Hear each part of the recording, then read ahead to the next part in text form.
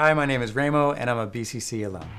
I became interested in photography when I was a kid. My dad was a taxi driver in Vegas, and one of the customers needed to get to the airport, but had lost all his money playing craps, but had this camera bag with a Canon AE1 film camera and 3 lenses, and he offered that in exchange for a ride to the airport.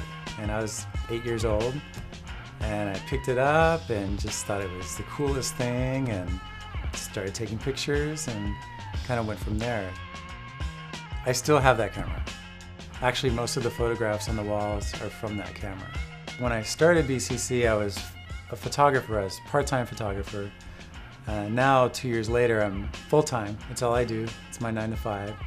And I'm also making money with my video work.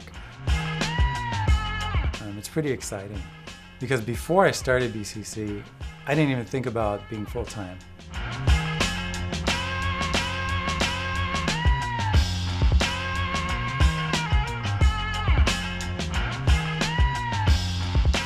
Just seeing other students work, getting the constructive criticism is so valuable. The instructors, just having instructors that actually work in the field, they're not just academic. The environment is, it's fun, and it's also challenging, and yeah, there's so much.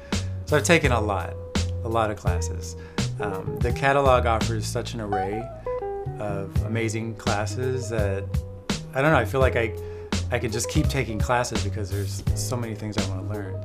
With the work that I created at BCC, I was fortunate enough to win the Steve Davis Memorial Overall Undergraduate Scholarship, which was provided by the National Academy of Television Arts and Sciences.